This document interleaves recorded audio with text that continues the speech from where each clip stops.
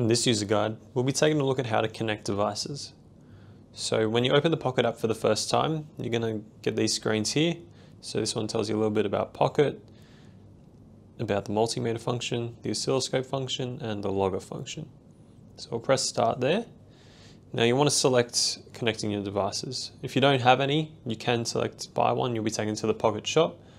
But since we have some, we'll press connecting your devices.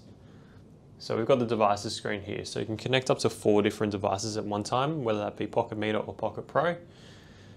So we've got a Pokit Meter and a Pokit Pro here that we'll be wanting to connect. So we'll press add device in channel 1 and we'll connect that Pokit Meter first. So you can see it here as Pokit Meter. We'll just select pair.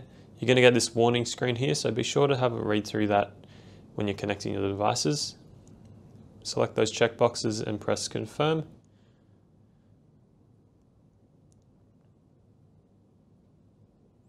And now your Pokit Meter is connected. We'll now be connecting our Pokit Pro. So select channel 2 and you can see the Pokit Pro there. If you can't see it in this list, your Pokit Pro might be in sleep mode, so just press the button on the top and then it will become discoverable. So select pair.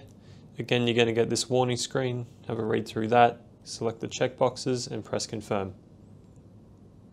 So you could see there that the Pokit Pro is now flashing with that yellow light on the top, and that's just going to match the color of the channel. And that's how to connect your devices to the Pokit app.